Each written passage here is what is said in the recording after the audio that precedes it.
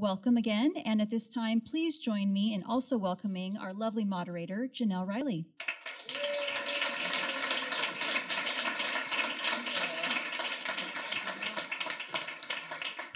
Oh, that's a long walk down here. Okay, thank you guys so much for being here today. As the nice woman told you, my name is Jenelle Riley. I'm the Associate Features Editor at Variety. I'm so thrilled to welcome you to the SAG, it's called SAG Foundation event with guest actors, but this is really what Jenelle watches.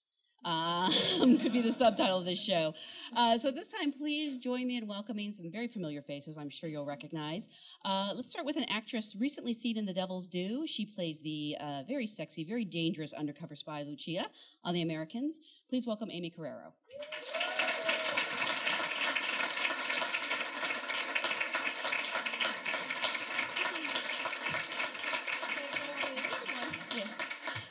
For you theater people, you might recognize this actress from musicals like Legally Blonde and Kinky Boots. She plays the prostitute Betty on Masters of Sex. This is a guest role that was recently promoted to a series regular for season 2. Please welcome Annaleigh Ashford.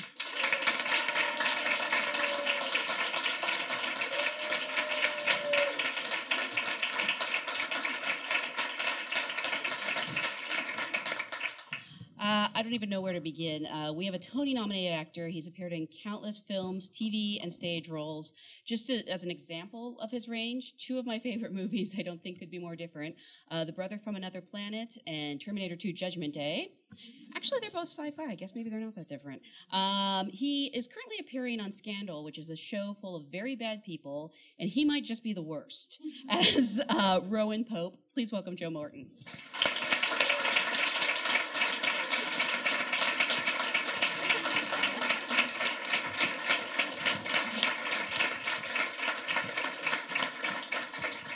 I'm so thrilled we have an actress here. You might recognize her as Zach Galifianakis' wife in The Campaign. Her fantastic turn on Louie this season garnered her raves from everything from Entertainment Weekly to the New York Times. Please welcome Sarah Baker.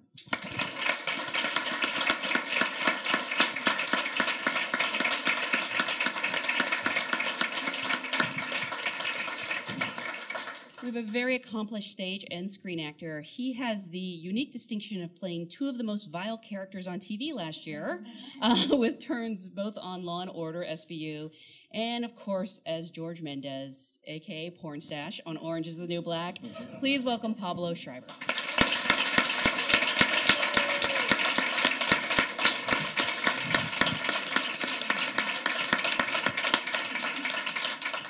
I know, I can hear you all. You're all saying he's so tall and handsome. And not creepy at all. Well, a little bit. Finally, an actress who won an Emmy Award just last year for her turn as attorney Elizabeth Tascione on The Good Wife. If there is a hit drama show on the air, odds are she's been on it in the last year, with recent memorable arcs on The Following, True Blood, and Person of Interest. Please welcome Carrie Preston.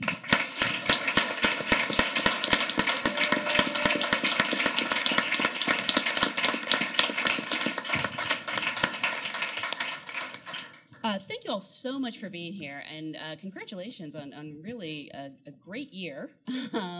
Because this is a SAG audience, I always like to start by asking, how did you get your SAG card? Yeah, sure. Well, I got my SAG card in 2009 doing a little movie called Alvin and the Chipmunks, The Squeakquel. So yeah, it was my first audition out here, actually, and I'd been auditioning in Miami for a while, and I don't look like Sofia Vergara, so that's what people go to Miami to do, is cast Sofia Vergara, and I'm not her, so I had no luck in Miami, and then I came out here, and that was my first audition and my first job. And who did you play? Because I know I've seen this movie. I played a person. I had a crush on Theodore, and I had like maybe 3 lines, and Betty Thomas, who directed it, was really wonderful, and I remember she couldn't remember anybody's name, but she remembered mine, and she called everybody puppy, and so she'd go around the room like after a take and say, "You were normal, you were human, you were fine, puppy." Aimee, do it again. That was awful. So, yeah, that's it. Well, that was magic. Also made me think of Alvin, Simon, Theodore. Okay, anyways, I got my SAG card playing a label queen. That was my name in Sex and the City, the first movie. And we had to shoot it like in the middle of the night because at a Starbucks in Union Square because like the paparazzi was crazy because it was Sex and the City, the movie. And I was broke and had to put my SAG card on a credit card, and it took me a long time to pay it off. I got it. It's been a long time. It was a film called Between the Lines. It was directed by the same woman who did Hester Street. It was a kind of about a newspaper very much like The Village Voice in New York City. It starred everybody from Stephen Collins and, I knew I shouldn't have started that, but a list of actors that you've all seen who've all sort of done well in the meantime, and that's how it started. Hi. I got my actual SAG card from an episode of The Office I did, but I had been eligible for a little while, and I had the nightmare thing of I had auditioned like the previous week, and then I thought I didn't get it, and then like it, because it was in its like 5th season or something, so they were, they weren't super worried about getting their actors there on time or anything, so they called at like 7 o'clock the night before and like, oh yeah, she got it, but a different part, and she starts tomorrow. And they assumed, I guess, that I was already in SAG, but I had done all this after work because I'd done a lot of cable stuff, and that at the time was a lot of after stuff. So I had to have like a panic attack the next day when the like second AD was like, oh yeah, well, we might have to recast you if it doesn't come through in time. And I was like, but I've auditioned so many times and I finally got on. But it, and then the hair and makeup people, because they always help you, they were like, it's going to be fine. It's going to work out. It's going to be fine. And it did. And it worked out. Yeah. I got my card.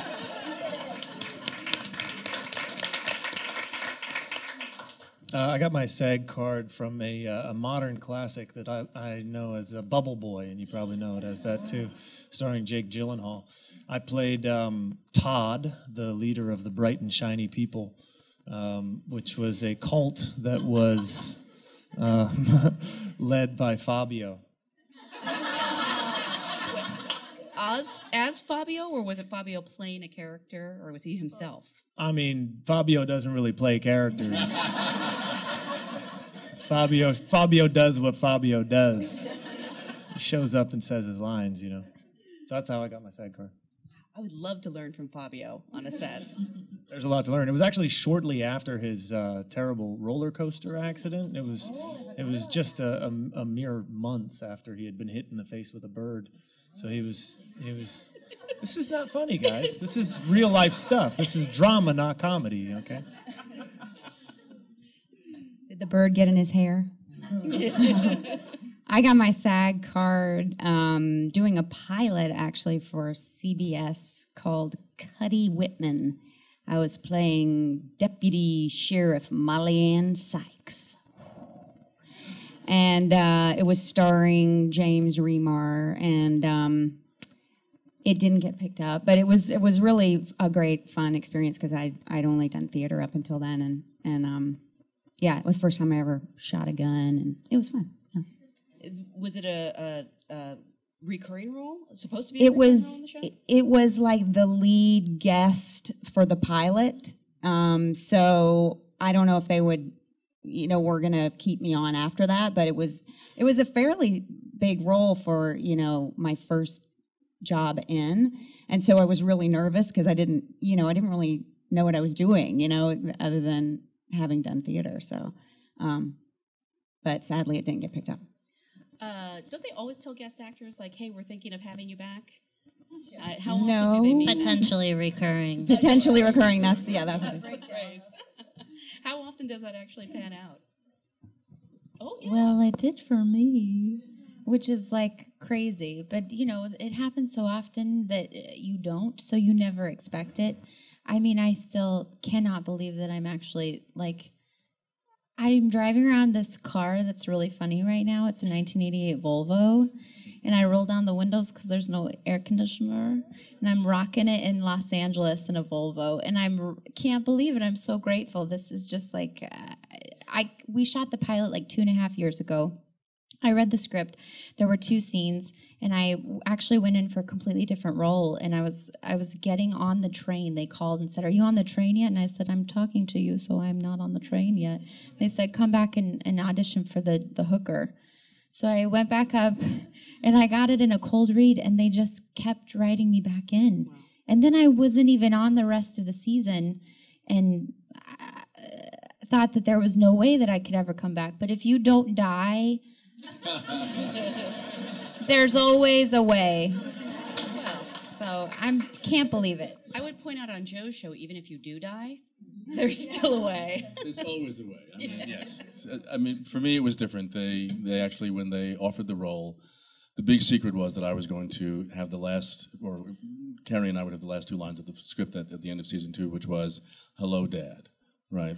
So I knew that I was going to be Carrie's father. I didn't know how far after that it was going to go. And then season 3, they just kept writing, and I'm, as she said, still alive. I just heard someone gasp when you said you're Carrie's dad. Did we just spoil something for someone? You're a season behind. Spoiler alert. Yeah.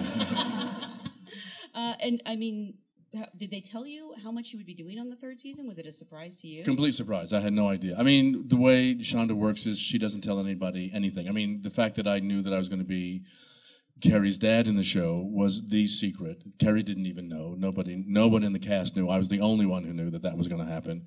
And then once season 3 began, I was pleasantly surprised with the monologue and thought, "Oh, this is great."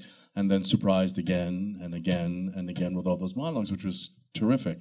But she doesn't ever tell us from episode to episode what's going to happen. So we don't know until we sit down at a table read what's going to happen. So everyone is on pins and needles. Josh Molina always goes through the back, the last page of the script to see if he's going to die. As a matter of fact, at the end of season 2, when they put the scripts on the table, he went to the end of the script and it looked like he was dead.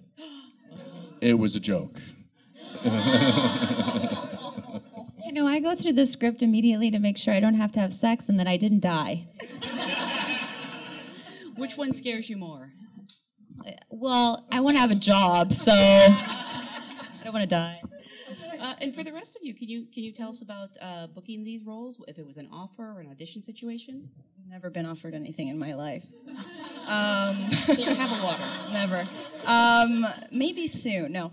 Well, this was actually The Americans is shot in New York, and I was at an audition for something else, and it was like, why would there be an audition at 8 p.m.? I don't know, but it was late, and I was like in the valley, and I get a text or an email, like breakdown, and it's 11 pages, and I had to translate the scenes to Spanish. And it was like, and they were like, and it has to be in at 6 a.m. LA time, for New York. And I was like, this will never happen. Who can I get to put me on tape? And so my friend, who just happens to be a Tony Award nominee and Yale graduate, I begged, I was like, please help me put this on tape. So by the time we were done, it was like 2 a.m. And I thought, well, I'm never going to get this. And I was going to Palm Springs with some friends the next day. And so I drove to Palm Springs, and as soon as I got there, they're like, hey, can you come back to do a Skype callback? And I'm like, is that even a thing? And it is. So I drove back, and it was like new sides too. They'd written like a new, and it was a sex scene. And you guys will know, I'm sure you've been out on a lot of auditions where it's a sex scene for an audition. That's awful. There's nobody there. It's like a person who, it's like reading the phone book to you, and you're like, yes, I love this. This is so hot. It's just weird. And so I walked into the room, and it was at Universal, and there were all these Oscars, and I'm like, where am I? And it said, no, what did it say? Amblin. I had no idea what that was. And I started reading the Oscars, and I'm like, well, this is gonna be real fun. And the woman who was running the audition, she said, and you're in luck because the co-chairman of Amblin Television is gonna sit in on your callback. And I'm just thinking, how am I gonna remember the line, I wanna rub my tetas all over the congressman's desk? That's all I'm thinking. And so the guy comes in and totally stone-faced, and I'm like, well, I'm just gonna do this. And I did it, and he had no reaction. I thought, well, I'll never work again. I wanna die. But I went home, and I got the job, and I got a call that I got the job. So there it is. they made you come into the office to do a Skype call? Because isn't the whole point of Skype? You can do it from anywhere. You think so? Yeah. No, yeah, they wanted, because I guess the co-chairman of Amblin Television wanted to be there. I don't know, and wanted to intimidate me with his Oscars. So, but yeah, I mean, and I also, but they were very nice. They wanted me to get the job. Like, I had a great conversation with the creators of the show, and they gave me like a whole rundown. They told me what was going to happen to the character once, what happened. So they were really wonderful. They wanted me. They were helping me as much as they could. Yeah. And Sarah, from what I understand, Sarah, didn't you have to do your monologue in the audition? It's like 9 pages. Yes. Yeah, no, I just got a regular old email, but it was for Louie, which I knew cast out of New York. And I happened to be obsessed with that show, so I was like, oh, I'll do whatever it is. They said, come 15 minutes early. He's, protective of his material, and so they wouldn't send me any sides. And then they called back, and they were like, actually, come like a half an hour early, because it's like 9 pages of sides. And I was like, cold read? Cool. So I did. I just got there early, and luckily it was Felicia Fasano, casting director, who's amazing, and they were like, go sit in my office. Like, they hooked all of the women up that came in for it and let us take our time, and Louie wasn't there, which is good because it was a little less intimidating, but it was just Felicia and her assistant and Pamela Adlon, who works on the show, who's amazing and is on the show.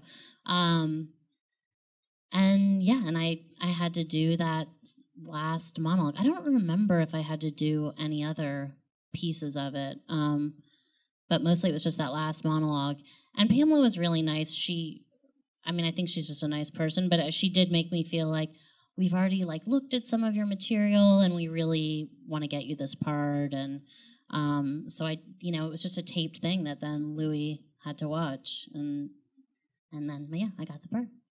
And when you actually did that scene, when you actually shot it, I've heard that, I don't know how much different it was from the initial audition, but I hear it can be really hard to do a scene that you did in an audition because you don't know if you should do something different. You don't know if they want to see the exact same thing. Oh, that's interesting. Yeah, I guess I always figure whatever got you the part is what they want you to do. But certainly I also assume that they will tell you if you're not doing what they want you to do. But yeah, shooting it, I don't think it had changed much. And a lot of people, for some reason, think it might have been improvised, but it was completely not improvised. There were other parts of the episode that were improvised, but that last long scene was completely 100% scripted by Louis C.K. Did you improvise a scene with Ed Burns? Because he's randomly in the restaurant. Yeah. And you're serving him, and it's never addressed. Yeah, it's weird. I don't know why they didn't use that number, that tall drink of water. But yeah, there was basically a little scripted scene where I say, like, holy shit, oh my God, you're Ed Burns. I love you. And he's like, hey, I love you too, and pulls me onto his lap, and he's flirting with me. And I think it echoes back to some of the things talked about in the final monologue. But then before that happens, and Louie's supposed to be watching this interaction happen. And so before that, it was just supposed to be an improvised thing where I'm just taking their drink order. And and so there was nothing there. He was like, just, have fun with them, be loose with them. And so I was just, that was the first scene I shot. I was like, okay, well, let me just be, a normal waitress. I was trying to be somewhat entertaining, but it was very intimidating because I'm an actor. I'm not a stand-up. I'm not a joke writer. I improvise, but to try and be funny in front of Louis C.K., as dumb as it sounds on his funny show. Obviously, he wanted me to be funny, but it felt very intimidating to put myself out there to try to be funny. So I was just kind of a normal waitress, and it was fine, whatever, did the whole scene, and Ed had all this, material, whatever, and he was great. And then they turned around just to get Louis's reaction. He didn't have any dialogue, he was just watching. But he said, like, oh, just do something fun for me. And I thought, oh, okay, he wants, me to have some fun with it, so he'll have he can have a spontaneous reaction. So I started improvising all this kind of filthy stuff. If you saw that, I won't repeat it. It's gross, but it's just, it was all this kind of sexual, goofy stuff, but in a totally joking way. And then after that take, he was like, God damn it. And I was like, No, I like red face. He was like, now I have to turn the camera around on you again. And I was like, what? And he was like, why didn't you do that when we were doing your scene? I was like, oh, I thought I was just being stupid. I didn't know you wanted me to be stupid. Oh, okay. And luckily it's like shooting an indie film, shooting that show. It's such a small crew and they just turned the camera around. It wasn't a big deal. But luckily that was my first scene. So then I sort of realized like, okay, just pretend like you're doing one for Louie every time and have fun with it. And Pablo, I think that in Orange is the New Black, it was an offer, wasn't it? Yeah, actually, both of the Law and Order SVU and the Orange is the New Black were both offers from prior relationships, which was really nice. Warren Light is the showrunner on Law and Order SVU, and he had written Lights Out, which is a show that I did one season of for FX. And so he created that character for me, the Law and Order character. Wait, is that flattering? Because yeah, no, it's not. So I saw him at a Knicks game, and he saw me in the aisle, and he's like, "Oh man, it's been so long. I'm working on this thing. You should come do it." And I had no idea what it was. And then a month later, I got a call about it, and so I came and did it. And it was one of those things that just there was 2 episodes. It was the season finale and the season premiere, and that was supposed to be it. And then I guess they got really good ratings on that because of the relationship between Mariska and I and her being a victim now, which has never happened in that show. And so then they brought me back to do the courtroom episode, and then they brought me back to do reappearance when I break out of jail. Like, literally, they would have continued to bring me back on that show for as long as they could have, but I said, we have to kill that guy off eventually. That was you. Oh, yeah. I mean, Really? you can only go to the well with that kind of thing so often, you know? I mean, it's... Wait, so an actor wanted to be killed off on a show? Oh, yeah. I actually wouldn't have done the last. The last one I did was just... I would have ended it with the courtroom if it was up to me, because it was a massive episode, and I would have left it at that, but they wanted to do it again, so we did it. And the Orange is the New Black, I had done Weeds with Genji Cohen, who is the showrunner there, and my agents put me up for Jason Biggs' role, which is Larry, the husband of Piper, and Genji said, "Oh, that doesn't really work. I don't see that." I was like, "Yeah, well, me neither." And and then I had a friend who was on the writing staff who was an actor with me at Carnegie Mellon University. And she then, somewhere in the 10 years since we'd been out of school, had switched over to writing. And she was on the writing staff, and she told me, "Hey, you should look at this character called Porn Stash. We're writing a lot of really good stuff for him as the season goes on." And so I said, okay. I read the pilot. It was one scene. I was like, really? You're suggesting me for a one-scene role? I mean, I know we're friends from school, but that's kind of rude. But no, it turned out that they were indeed creating a bunch of stuff, and so my inside intel paid off. I mean, was it a situation where you just asked Genji if you could play that part? Yeah, then so my agents went back to them and said, "Well, what about Porn Stash?" And she was like, "Yeah, great idea. Come in and try on some mustaches."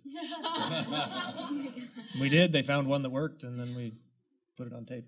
What is the process of trying on mustaches? I mean, is it, this one's too bushy, this one's too Hitler-esque? Yeah, pretty much. Too bushy was what it was. And actually, they settled on one, and they thought it was right. I wanted a handlebar thing, but I guess because it was Porn Stash, it had to be like a 70s porn stash. So we did that. That was obvious. And then the one that we found that worked really well, they thought it was just, when we finally put it on camera in the first episode, it looked a little bit like a walrus. It was just like really thick and bushy, and so they were looking at that. And if you look at the episodes, in the first episode, it's just like really big mustache, and it gets thinner and smaller as the season goes on. By episode 3, we had found the perfect mustache, but the haircut for me was even more important than the mustache. I brought in a picture of Dolph Lundgren in Rocky IV. And I said, "You give me this haircut." And so we did the high and tight, and that was that. And that's your real hair? Oh, yeah. Can't fake that. I'm trying to imagine an alternate universe where you're Larry and Jason Biggs is Porn Stash. Yeah. Don't go too far with that one. And Carrie, I guess specifically, if we could talk about The Good Wife. Yes, The Good Wife was a gift. It was an offer. And Robert and Michelle King, they had seen this movie I did called Duplicity. where I have, like I have a really wonderful sort of 3-scene role in that movie, and it was, had a really funny, kind of vulnerable, sort of quirky take, and they thought, I feel like, what she did there, she might be able to bring something interesting to this role of Elsbeth Tassioni, who was called Elsbeth Mann at first, and that didn't clear legal, and then it was Elsbeth Torsiglieri while we were on set shooting, because I kept having to say, I'm Elsbeth Mann, and they were saying, no, now you're Elsbeth Torsiglieri. Okay, I'm Elsbeth Spaghetti. I mean, I couldn't remember the name of this, and then they landed on Tassioni. I was like, okay, so Italian? Okay, fine, whatever. But they had, told me, well, it's going to be a possible recurring. And so, and that show, is known for its awesome guest roles, So I just thought, God, this is such a brilliant role. I hope I don't mess it up. I hope I could just go in there and give them, something to make them want to bring me back, because it's such a great part. So I did 2 episodes at the end of their first season, and then I didn't hear anything for a whole season, and I was like, oh no. And I went through this whole mourning process of and then the anger process. I don't need that. I'm on True Blood. I don't need their stupid show. So I did that whole thing. But meanwhile, I was heartbroken. And then out of nowhere, they called in season 3 and said, we've got this 4-episode arc, and that was when I really felt like that we really found the rhythm of the woman, because she don't work like everybody else, So, and then, they've been bringing me back since. So, it's been a real great, and I won an Emmy. So it was like an amazing moment, who knew?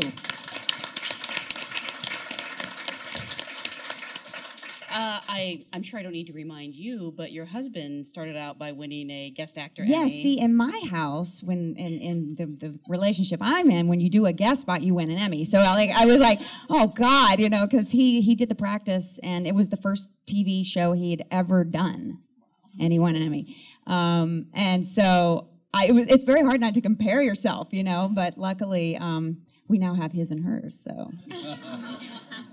Where do you keep them? I'm curious. They're next to each other. Well, he has another one. He's got a lot of stuff going on. But yeah, we keep them side by side on a shelf.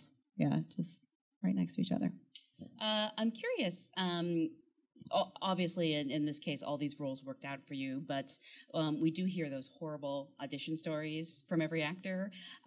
Would you be willing to share with us your worst audition? Unless they've all been perfect. There's so many. I know, there are so many. I remember it was 20 years ago or something like that. My son had just been born, and I had an audition the following morning, and I'd been in the hospital with my wife the entire night, and I was the first one up for the audition. So I came in bleary-eyed, couldn't put 2 words together. I thought, this is just stupid. Why am I here? And I got the role. Would you be willing to say what it was, or? It was a TV movie. I don't even remember the name of it. It doesn't much matter. Because as I said, I walked in, I had no idea what I was saying, what I was doing. All I could think of was my wife at the time, and my son had been born. I just wanted to get back to the hospital, and I walked out, and I thought, and then I got a call saying, well, you have to, get on a plane 2 days from now and go to the role. And that was it, and I did it and came back and still don't remember what it was. So. What if they were like, do exactly what you did at the audition? That would have been easy, because I was completely unconscious for the entire thing. I have a similar one that's of that ilk, which my worst audition turned into my best audition, and it was actually my first audition. I had just graduated from Carnegie, and I'd done the Actors Showcase deal. And out of the Actors Showcase, Jordan Thaler, who was the casting director of the Public Theater in New York, had called me in to audition for the non-equity ensemble of the Shakespeare Festival in Central Park. And so I came in, and in Carnegie at acting school, we had learned these different monologues, and they were, you have a dramatic and a comedic monologue. and you learn them, you get them by rote. And so they wanted a monologue. So instead of doing the one that I had learned in school at the last minute, I'm like, nah, it's not really that fun for me. I want to do a new one. And so the night before, I memorized Mercutio, the wisp, whatever. And Queen Mab has been with you. And I memorized that, and I came in, and I had a very high opinion of myself. I can do this. I can do this overnight and have fun. And I came in, and I started. It's my first audition as a professional actor. And I got about a line in, and I just completely forgot. Completely went up. I was like, okay, no, stop. Let's start again. I can do it. Smile, keep a smile on. Went back, started again, and same place. Went up again, second time. Jordan Thaler, to his credit, this is like one of the great sort of stories of my life, is that he got up, he said, hey, no problem, don't worry about it, no big deal. Would it help you if you had a copy of the complete works of Shakespeare in front of you to read from? It's like, yeah, that would help. That would help. I think I could do it then. So he left the audition room, and Heidi Griffiths, who's his partner, is sitting there making small talk with me while he walks 2 floors up to his office, gets the complete works, brings it back, gives it to me, and I read Queen Mab from Mercutio for my audition and left, and I was like, wow, okay, I just completely blew my acting career. That's that. And I got a call 2 days later, and I was hired for the part. To be a spear carrier number 3 non-equity ensemble in Shakespeare Park. So I actually, every major theater job that I've had, I thought that I sucked so bad that I literally every single one of them walked out, called my mom, cried hard. Especially Legally Blonde. I auditioned once for Legally Blonde, which for a musical is very, very unusual because there's so many things you have to do in a musical. And I auditioned once, and I walked outside, and I literally called my mom and cried and said, I blew it. And I thought I could do it, and I blew it, and I sounded so terrible. I always think I sound terrible. And then they called that afternoon and said, you got it. And then from then on in my future, I continually think that I'm terrible when I get the job. So now I'm in a place where if I think I sucked really bad, there's a possibility I may get the job. And if I think it went really well, then it didn't go well. So I don't know what that means for me as an actress, but it just means that I'm in another land during auditions, like a land that nobody else should go to because it's a sad, dark place. When I was, that movie I was just talking about, Duplicity, when I got the audition for that, it was, a great part, 3 scenes. And one of the scenes is basically a monologue where my character is just weeping uncontrollably, right? So before I even went in, I was preparing for it. I get a call from my agents, and we have a note for you. I was like, a note? I haven't even gone in yet. And they said, well, the casting is saying that you need to actually really cry. And I was like, okay, that's what I was planning on doing, but, thanks for that note. So no pressure there, right? So then I show up, and there's, several women. We're all the same type, and we're all sitting there, sort of slightly terrified. And then the casting assistant comes out and says, did you get the note? And I was like, you mean the cry on cue note? Got it. Yes, ready to go. So then I go in and I sit down, and it's just the director and casting director and myself. And, the director's as close as Pablo is to me right now.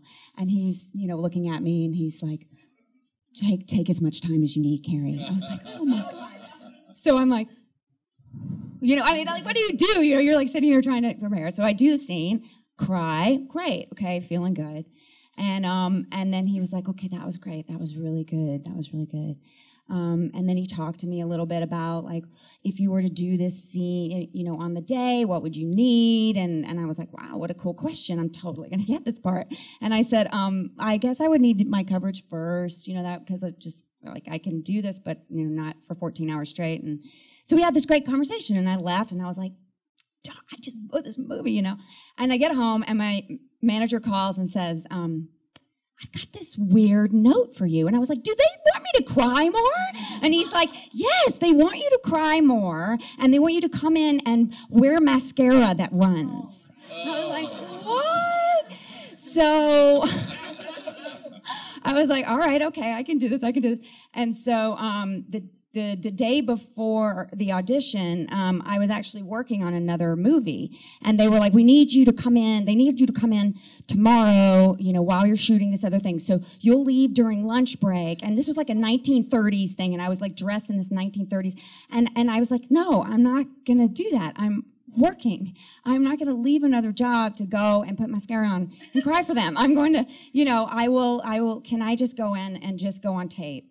And just show them then. And I was like the best moment of sort of taking power of taking control of your own power and not giving your power to these people, because I was not going to do a good job. If I'm running on the lunch break in a wig, with like wrong makeup and doing this thing, it was not going to work for anybody. So luckily they accommodated me and they let me go in and go on tape.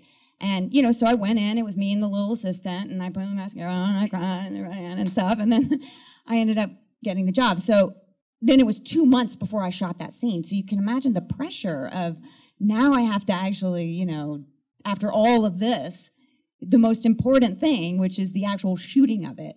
But luckily it was with Julia Roberts, and she was just great.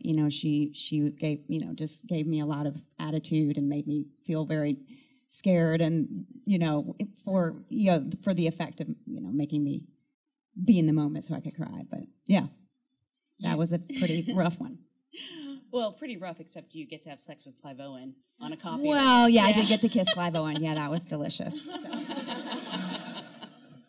I think my worst audition did not turn into a job, which I know is the pattern on this panel. But I was doing a play in New York a couple years ago, and this somebody from MTC came to see the show at Manhattan Theater Club, which is a very classy place, right? And so I thought, I was like on a kids show on Cartoon Network, thought, oh my gosh, I'm doing this play with like 2 Yale grads and a Tony-nominated actress, and there's me from Cartoon Network, awesome. And I got a call for this audition for Measure that they were doing.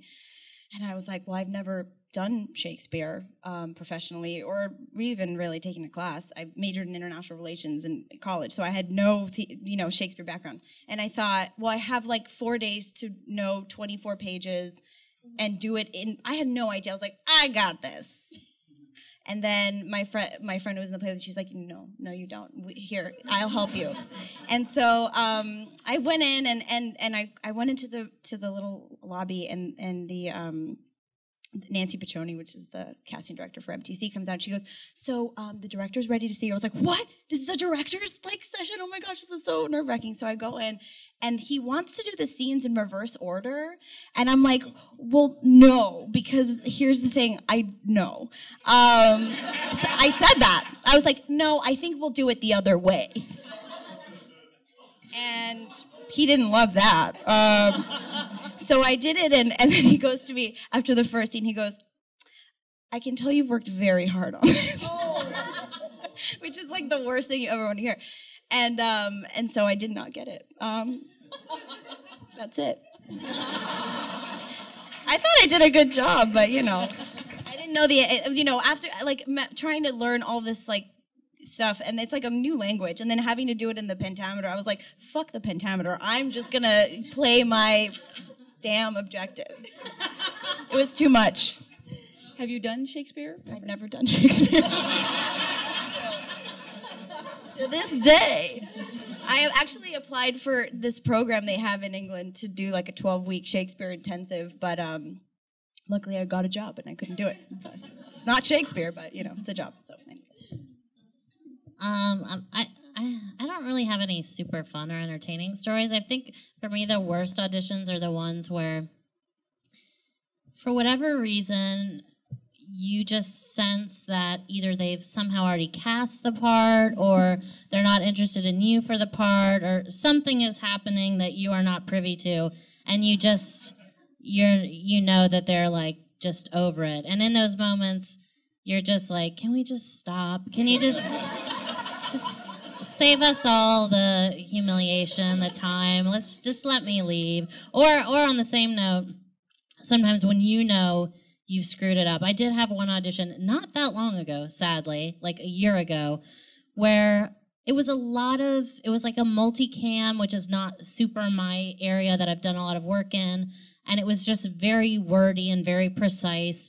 And sometimes if, especially I do mostly comedy, if you can't find your own rhythm with something, it can be very difficult to remember, and it can be very difficult to take on somebody else's rhythm that feels peculiar to you. So basically, I just kept going up, and it was a taped audition. It was, the producers were in another city. So I got to this one part, and I was like, I'm sorry, can I just start again? She's like, yeah, of course. Got to the same part. Okay, yep, sorry, same one. Sorry, let me start again. 4 times. And the 4th time, I was like, inwardly, I was like, okay, just like so many tears flowing. Not really, but I wanted to cry, and I wanted to leave really badly. And then the worst part is, too, then when the next time you get an audition for that casting director, you're like, well, hope it doesn't happen again. And I do feel like the next time I went in for that casting director, I try not to be real charming or chatty or anything, because I just feel like I'm not the type of person that can pull it off. I just had to be like, hi, nice to see you, and start doing the thing. But instead I was like trying to make a joke about something that was going on, and then I was like, cool, we're doing this again. Okay, we're gonna ruin this again. Great. Yeah, I'll get her one day, guys, don't worry. I do want to take some audience questions. We have, and again, I apologize if I butcher anyone's name, Mary Newsom. Oh, great. Well, this is a question for Pablo, but I actually want to open this up to Joe and Aimee. You also play what could be perceived as villains. Is it difficult to find a redeeming quality? Well, this was specifically for William Lewis on SVU in order to play him so intensely. Yeah, it is difficult to find a redeeming quality in William Lewis. Not so much for Pornstache, because I think there's humor involved in that one, and so it lightens it up, and he's easy to find redeeming qualities in, because I think his insecurities are so obvious, and he just wants to be loved, and that's quite easy to find. William Lewis obviously is a sociopath, and is probably the worst human being ever invented. So redeeming qualities are not easy to come by. So for me to focus on playing that role, it was really just about, with that character, he has to be really charming. He has to earn people's trust immediately, and then do horrible things to them, obviously. So as an actor, in that situation, you kind of let his actions speak for themselves. The actions are the horror part in that. What he does is what makes him so scary, and that's all kind of reported by other people. And so really the focus in that one is to play the charm, to play what it is that breaks down people's defenses about him, why people trust him so much, and then the fact that he betrays that. And when you see those moments, I guess, when he turns and he betrays people's trust. But really the focus for me was in getting the charm, because then it makes the other part all that much more scary. I'm not really sure if I answered your question, but I'm sure I answered something.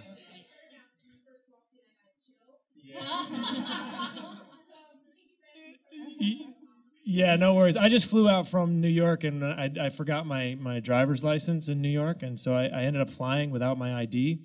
And I accomplished this by, when I got to the front of the line, the TSA woman, she looked up at me, and before I even told her I didn't have my ID, I saw the look in her eyes, and I knew that everything was going to be okay. She looked at me like I was about to kidnap her and take her on a 3-day raping spree, and I just said, I'm really sorry, I don't have my ID. She said, it's okay. Best perk ever.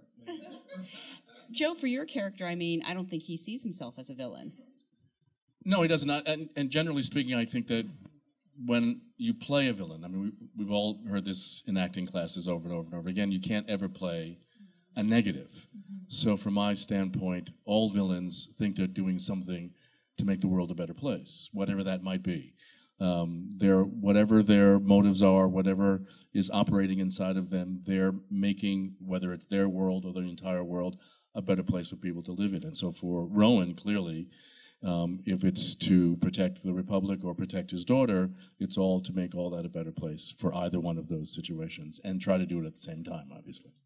At the same time, when you get a script, spoiler alert, everyone, is there ever a time when you see it and you're just like, oh, I kill a kid? Like... Again, I mean, revenge is one of those terrible things. And so from his perspective, he's making his world, you did this to me, so I'm doing this to you, and we're even. And it's just as, for me, it's just as clear as that. It's this makes my world a better place, and if you don't like it, I'm sorry, but I'm sort of cleaning house here. Well, when you're on a show like The Americans, which is about Soviet spies and they're the hero, the lines are very blurry. And I'm from Miami originally, which is a very conservative Republican town. And you wouldn't think so from like the stories that you hear from your friends, but it is. And so I grew up around a lot of Cuban people that had very, very strong feelings about communism or socialism or anything like that. So playing a Sandinista I just had to kind of put all that aside and try to figure out this woman and her history. And it's funny because I'd actually met a few people from women in Nicaragua. I studied, like I said, international relations in college, and I went to Nicaragua years before, not knowing that I would ever even be an actress or audition to play a Sandinista. And so I met women who would have been Lucia's age in 1982. And I think I understood their pain more than anything else. So forget any political stance. I think it's all about their experience and how that can rock you in such a way that that you feel completely justified in everything that you do. So that's how I felt like I approached Lucia in that way. I had a lot of sympathy for her, I think. We have a question from Eric for everyone. Are any of you still training in a class or privately with a coach? And with whom and what benefits have you found from classes and coaching?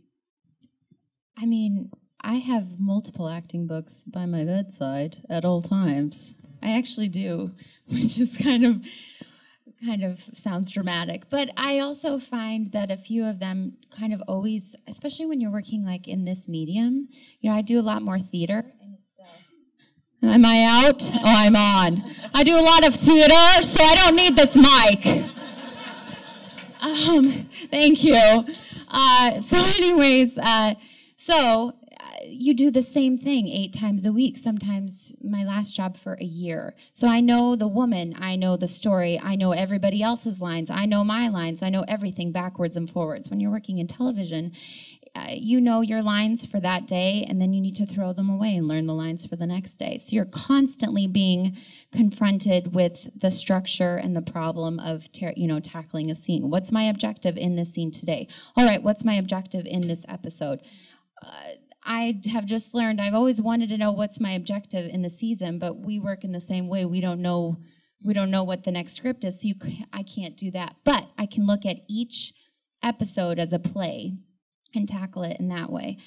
So I find some of my favorite books to be very helpful. I also still coach, and anytime I can take a class, it's hard to take a class because I believe if you're in a class, then you're with those people and you share that experience together and you need to be there every week. So occasionally that's a little bit challenging depending on the schedule, but I still find that it's extremely valuable, and I hope that I never stop learning.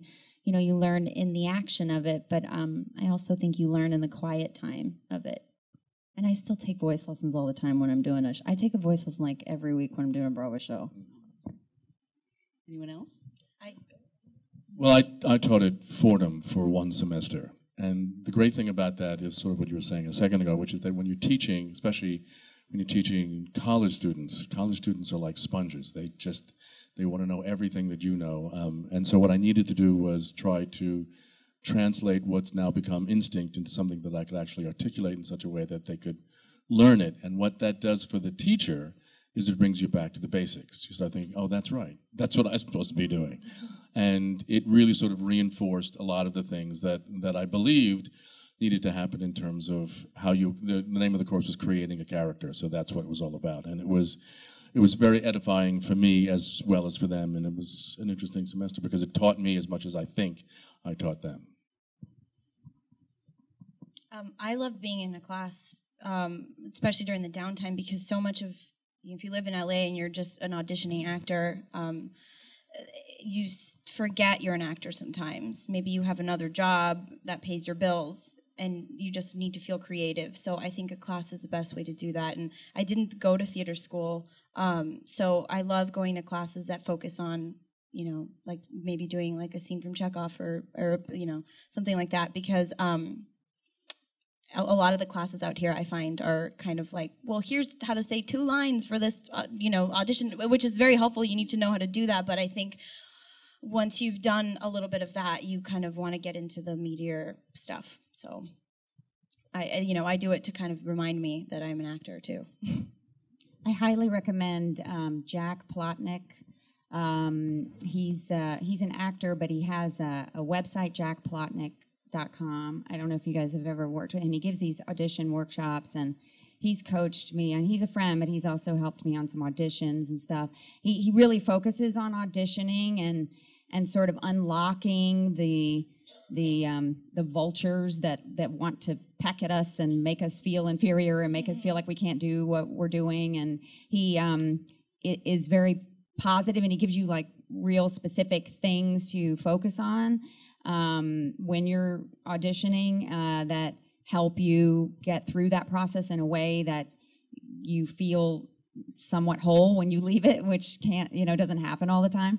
So I recommend that. And also sometimes, if I have an audition that I just don't feel like I've got a handle on, I will work with him, or I'll work with my husband, or I'll find somebody who I can just spar with a little bit and sort of just, break it down like an actual scene, as if we're going to go and shoot it, and not, oh, I need to get this job. You kind of release the need to get the job and just try to solve the scene. And so I haven't taken any classes in a while, but I kind of feel like by doing that, or it is similar.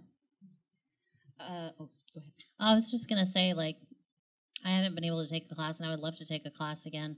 But another thing I would say is when you are working, I try to stay on set as much as possible and not hole myself up in my trailer, which sometimes if you're working as a guest can be kind of intimidating because you don't know their process, you don't know a lot of the people, you don't know if it's cool. But you can usually find somebody that seems accessible to talk to and say is it cool if I just hang out and watch? Because I think you do learn a lot, especially if you're doing a type of show you've never done before, or I did an episode of The Crazy Ones, and I was like, why would I sit in my trailer when I can watch Robin Williams? It's like, I'm gonna, if I can, and it's cool. And he turns out is an amazingly kind and, gentle, soft-spoken person. But if you can, try to watch and not, either be blasé or be intimidated to just say, I'm just gonna hang out and watch how other people work. I've always been told that it's actually harder to be a guest star than to be a regular on a show because you're basically showing up for someone else's family dinner. Yeah, I mean, it's the stuff for me, it's who am I gonna eat lunch with? Is there gonna be? Is there? It's that same thing as being in school where you're are the people gonna be nice? And it's a good lesson for when you're a regular on a show, to be welcoming as much as you can, because a lot of times it's not that people aren't nice, or it's just it is when you're used to your people and your friends with the crew, you're friends with everybody when you're a regular on a show, so you're just not looking out for somebody. So yeah, I don't know, when I'm a regular on a show, I try to remember if nothing else, at least if there's guest actors, be please come sit with us at lunch. And I think it's a lot harder to be a guest just because you don't know any of the moving parts, the people or how they work, how they like to work. And so you kind of just have to be on your toes and not get in the way and be as, ready and as like friendly and kind as you possibly can be, and make things easy for everybody. Pablo kind of addressed this earlier, but you are all on shows that have very passionate followings. I'm curious, Carrie's on 4 of them, actually. I'm curious, what are you most often recognized for, and have there been any odd fan encounters, or are people, like Joe, do people cross the street to get away from you, or are they pretty... It's interesting. I mean, for the longest time, I guess I got recognized for Terminator 2, right? For destroying the world. But, well, not for destroying, for dying, actually. Everyone says, "Oh, you're that guy," and that was it. And for people who might be older than that, it was Brother from Another Planet, it's still my favorite film. But this has been very different. Scandal has been a very different experience. It's a hugely popular show. The character has become enormously popular. And what seems to happen is I walk in and nobody believes it's me for the first however long. And then eventually people start coming up and there's a lot of interaction. And everyone says the same thing. I really was nervous. I thought you might be, you might, kind of like what your experience was in the airport. They think you're going to do something to them, and they're very relieved when you don't. So it's been fun. Somebody came up to me and said, "Oh my gosh, your Russian accent was impeccable." And I'm like, "Well, it was Nicaraguan." But thank you. Yeah. So once they get over, like, oh, she's not Selena Gomez, she must be the girl with the Russian accent from The Americans. Yeah, that happened. And also was referred to the poor man's Mila Kunis, too, which I'll take it. Hey, guys, no, that's a compliment. I will take that. That's still pretty good. That's pretty good. I'll take anything. I feel your pain when somebody compliments you on your accent that is not an accent that you do on the show that you're on. I chose a very, very specific accent that hails from Gurnee, Illinois, which is like a hybrid of Chicago and Kenosha, Wisconsin. My husband is from Gurnee. I basically just pretend to be his mother when I do my accent on our show. And when I can't figure out how to say something, I call him and I say, "How would your mom say this?" And then he says it and I do it. But often people are like, "I love your Brooklyn accent." That's not it at all. It's so much more. You do. You just have to say thank you. You just say thank you because you don't want to make them feel bad. It's awkward. But often people don't know that I was on Masters at all because I looked very different to them, which I will take as a compliment because I was a dirty hooker. But for some reason, people don't. They are very, like when I go in for meetings, the casting directors are like, "You look so much younger than you do on the show," which I'm going to just take that as a compliment because that's the only thing to do. But I think it is a compliment to look so different and to feel so different. I will take that as a compliment as an actress. My first 3 seasons or 4 seasons on True Blood, I was wearing a wig. So I've been I was a blonde up until about 4 years ago. So I was wearing a long red wig, and so no one knew I was on this wildly popular show. And so I sort of walked around incognito, and I would see all my castmates who were, getting mobbed and stuff, and I was like, wow, that's interesting. Nobody. And then I dyed my hair, and then it was like, whoa, okay, now I know what they're, dealing with. But for me, it's fun because people will come up and say, "I love you on the show," and then I'll profile them, because I'll be like, okay, are you a True Blood person or a Good Wife person? And I can usually tell, it's because it's different demographics. And recently, a woman came up to me and said, "Oh my God, I love that episode of Good Wife where you were talking to the anti-Semitic bear. Listen to my ringtone." And it's me on her ringtone going, "I'm not a dirty Jew. I'm not a dirty Jew." I'm like, that's your ringtone? Wow. That was weird. You also have lost fans to deal with because you gave birth to Benjamin Linus. I gave birth to my husband, yes. My husband is Michael Emerson, who played Benjamin Linus. And when the producers were saying, we should find something for you to do on the show. And I jokingly said to Michael, wouldn't it be great when they do your flashback if I played your mom? That would be hilarious. Ha, ha, ha. And then like a week later, I'm giving birth to him in the jungle. And so that was, but no, he gets all the crazy Lost fans and stuff. And That's going to be me. Yeah. He gets that. Like one time we were in a department store and we were going up an escalator and this woman was coming down and she sees him and just goes, "Ah!"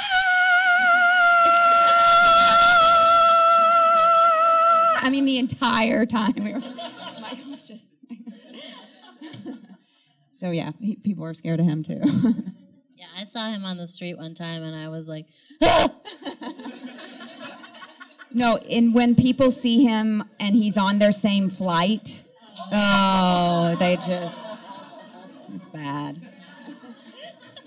I actually know someone who was on a flight with him, and she debated getting off. Yeah, people will tweet, "Oh my God, Ben Linus is on my mind." Yeah, she totally tweeted. That was Yep. That was her.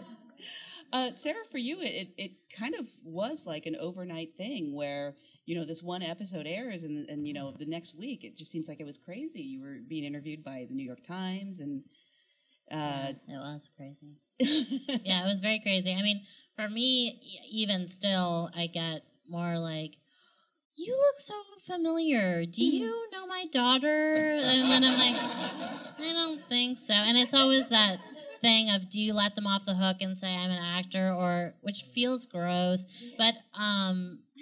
but then sometimes they're really pursuing how they might know you, and you're like, "No, it's not that. We've never met," you know. I've also had famous people introduce themselves to me, or like say hello and say like, "Well, we've met before," and I'm like, "No, I would remember meeting you. You're extremely famous. You just don't realize that I am also an actor, and you've maybe seen me in something." I think that's what happens a lot too. I can be in a scenario where like it's all actors, and people will be like, "You look really familiar." I'm like, "Yeah, I'm an actor too. Yeah, you might have seen me in something." But yeah, no, I don't usually. I mean, yeah, for Louie, a little bit, but it's also in LA and New York. It feels like Louie's this, you know, really popular show. But I mean, a lot of people don't watch Louie. None of our parents probably watch Louie, you know, so they're, you know, it's that, all that sort of reaction afterwards was crazy, but in terms of on the street, I've had maybe 3 people come up to me, and they've all been like, "You were so wonderful on Louie," and like really intense and sweet and nice about it, because, you know, if she's like a very, whatever, it's the kind of part that you root for the girl, it's, you know, so I don't get like, people aren't scared of me by a long shot. Did they ever, for my own use here, did they talk about bringing her back? Can you reveal if she will be back? No, they did not. Not to me, no. I mean, I don't know what Louie thought, you know, the reaction to the episode was going to be. He did go on a show, because they aired 2 episodes of that show every Monday, and on the episode that aired after mine, that same night was the start of the elevator thing. If you watch the show with Aimee, who he did end up having a relationship with over the course of a few episodes. So he went on some shows and said like, "Oh yeah, the episode that airs tonight starts like a 5-part series." So then I had a lot of people that were like, "But you guys, no, it's okay because they're gonna be together. She's gonna be on more episodes." And I had to be like, "Oh no, that's not me. That's somebody. That's the next lady he meets." So yeah. What about, I mean, career-wise, did things change for you? Did you start getting, you know, calls or into rooms you couldn't get into before? I mean, my experience is that it's not that immediate. I mean, I think unless you're in something like that and somebody happens to be looking for somebody just like you and calls you in the next day, and that does happen sometimes where it's just perfect timing for something. But I mean, you know, no. Hopefully, you know, it will. I mean, I think, you know, this is so gross. Good things will happen. Don't worry about me, guys. That'll be fine. No, but I don't think it's that immediate, you know. It's like it's really just been a couple of weeks since it aired. So I think, do I sound sad now? Like, they're gonna call. Yeah. Probably got tons of texts right now. Steven Spielberg. We have a lot of questions actually about getting agents. Eileen wants to know, how did you get your first agent, and do you have the same agent now? I do. I think I always say, if whatever your path is, then you think that's the path everybody should take because it worked for you. For me, I was like sneaky and like submitting myself for stuff because I didn't have an agent, and then I actually got called in. It was one of those like they were recasting something on a pilot, so they went through the stack of random people headshots, and I had like I'd been taking groundlings classes and stuff, so and I had worked a little bit. And they called me in, Colin Daniel and Brett Greenstein, and then it just happened to be that I could actually, I could do the part, but they didn't, nobody knew me. I didn't have an agent. So it ended up being this really fast thing where they were like, can you come back tomorrow, read with the lead actor? It was for a pilot.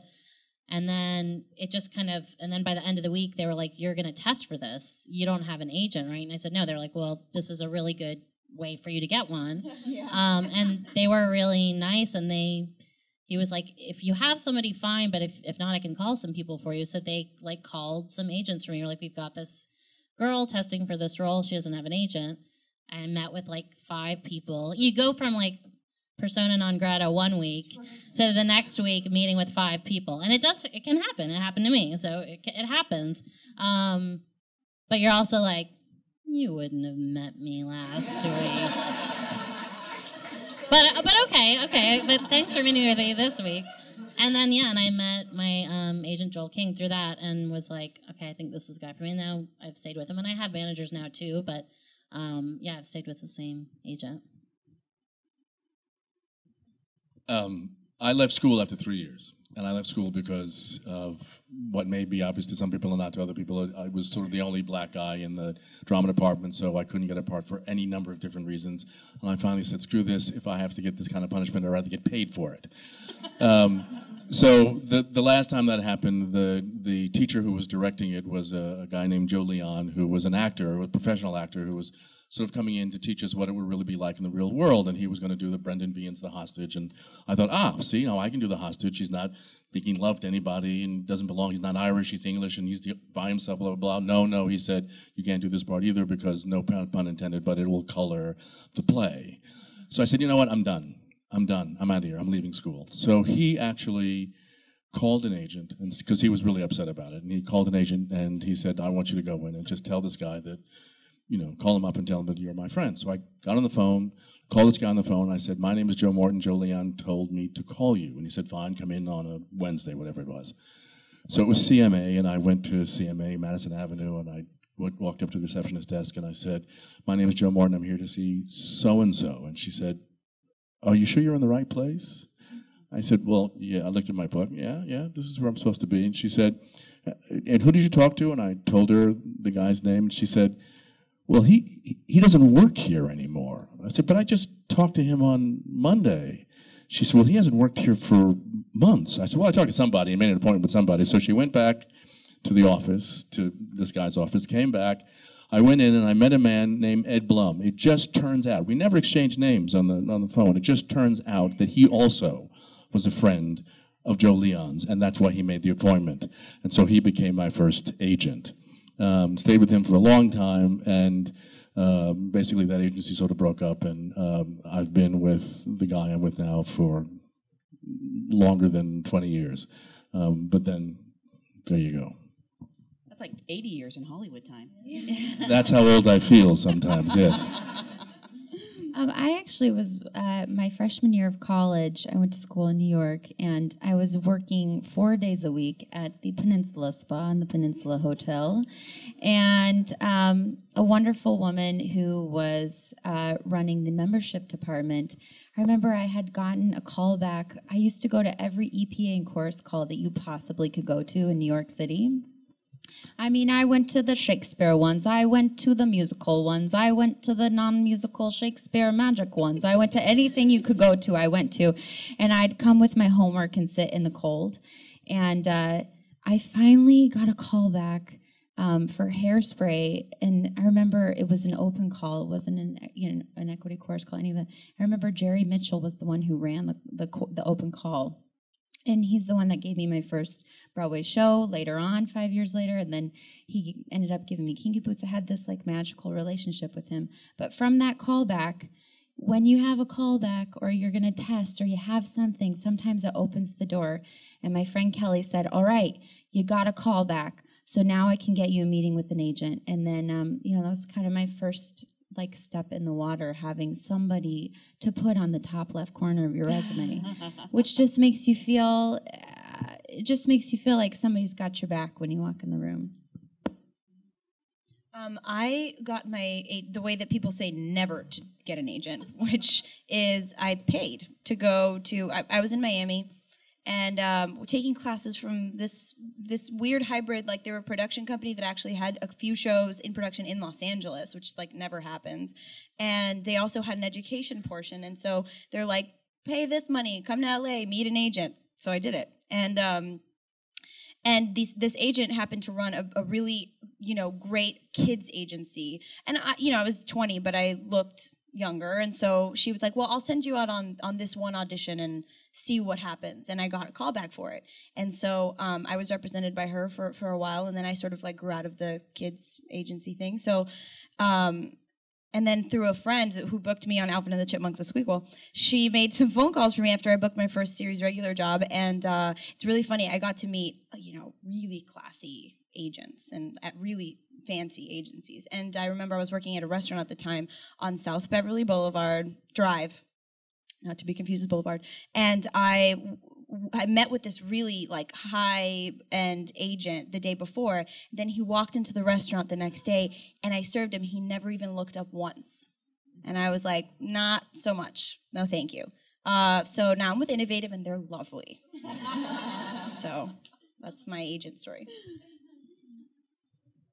I was one of those people who loved school. So I went to undergrad. I went to a couple of different undergrads, and then I went to grad school in New York. And when I was in my third year of grad school, Eric Bogosian came to do a workshop of this play that he had written called Suburbia.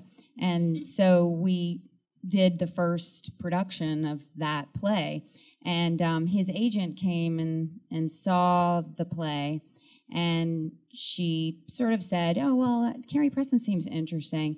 And he just lied and said, oh, everybody's trying to meet with her.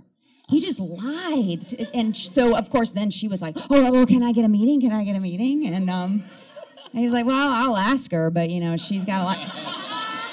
So I owe it to Eric Bogosian, because then I met with her and ended up, going with her. But I've had like 4 different agencies and along the way. But I'm with Innovative too. I'm with them now. I'm very happy with them. I've been with them for a while. But yeah, it's like any relationship. If it starts to get to a place where you're not feeling like there's a good communication, or for whatever reason, then you move on, at least in my case. Like some people, like my husband, Michael, he's been with the same agent since he started working. So it's just different for each person. Yeah. I got my first agent from a showcase from Carnegie Mellon. I went to 4 years of school there, and then at the end they do a showcase in New York, and Innovative also was there. Meredith Wechter was the person at the time who saw my showcase and asked me to come in, and I met with her. I think I had 3 other agencies that had asked to meet with me, and I met with them, and they ended up being the people that I responded to. I've since left that, because she left the company, so she was the person who had signed me originally, and once she was gone, I didn't have that relationship, so I was kind of in limbo there for about a year without really attaching to anybody. And then I got nominated for Tony for Awake and Sing, and when that happened, I kind of had access to another pool. So I took another round of meetings and ended up signing with Bonnie Bernstein, who was at Endeavor at that time. Then it got swallowed up by WME. Then they fired her, so I followed her to ICM. So I've been with her ever since 2005. But yeah, getting an agent is like, that's the thing, man. It's crazy. it's graduating from acting school and watching that process of who gets an agent, who gets picked up, and who doesn't is really heartbreaking. And then trying to figure out how to tell people to get an agent when you didn't do anything to do it except for you did your mile and somebody happened to pick you up, And it's it seems to be such a game breaker, deal changer, whatever. And I've always struggled with how to answer that question. How do you get an agent? Because I don't really. And it's so much different now. I mean, I feel like a really old person on this panel. But it's so much different than it was. I mean, when I started, you could actually go to an agent's office, you could walk in the door, you could show them your resume, you sit down, and they would read something, and you could do that for a number of people. Then it turned into just slide your picture and resume under the door, and there was a pile somewhere that somebody would go through, and hopefully you'd get a call. My son is an actor, and now they do these showcases at the end of your school year, and the agents sort of come in and they start picking people up, and it really is that old thing of grabbing and throwing it against the wall to see what sticks, and if it doesn't stick, then they kind of don't work for you, and it's a very, very different kind of pursuit than it used to be. It's far more corporate now than it ever was before. Less about supporting talent and more about who's commercially suited for what. It's very frustrating.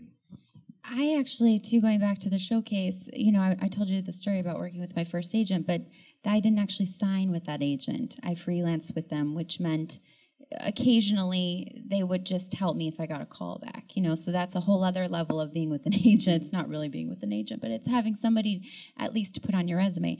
When we had our showcase my senior year, I didn't get one bite.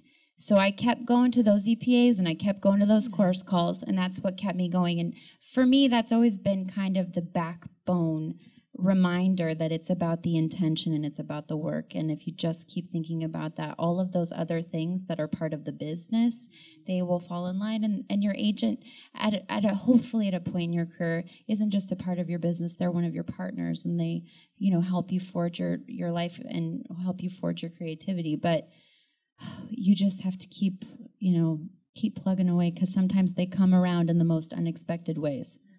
But we're also in a world right now where it's very conducive to creating your own work.